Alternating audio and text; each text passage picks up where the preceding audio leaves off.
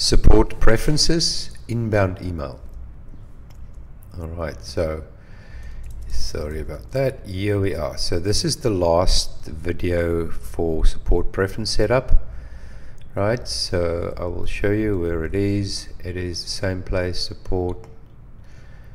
setup, support, support preferences, and then this tab here, inbound email. Now this is set up for you, that'll be there, you don't have to do anything.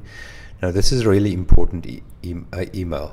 I've used that email and I've created a contact using that email here, right? So I can now quite easily mail this contact and a case will be created. So let's just quickly read through here. Use this email address to forward email from your company support email address to NetSuite. When an email message arrives at this address, it is converted into a case record. Really important. This process requires setup. I didn't have to do any setup personally.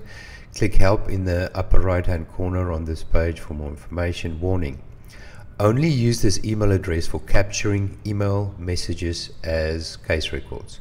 All messages sent to this address are converted to cases in your NetSuite account. You cannot send email generated from within NetSuite to this address. Right, so let's go and test that. So if I now go and I create a new mail and I say NetSuite support, there it is, right, and I'm gonna say test support video YouTube, please help me with NetSuite.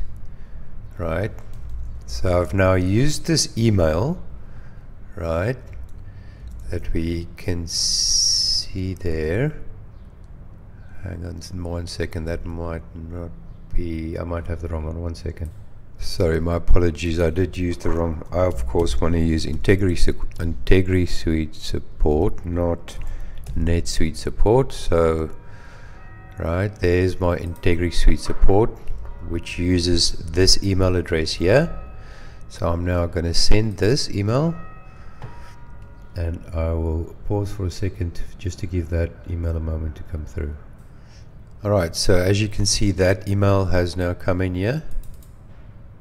Right, thank you for contacting. So this is essentially the email confirming that a case has been created. Now if I go inside NetSuite, I should also see there that case. Right, so here you can see that case has been created. As you can remember, that was the subject. Right, so there you have it. Simple as that. Okay, so that's how you create cases. Very, very simple. Just use that email address and you're done.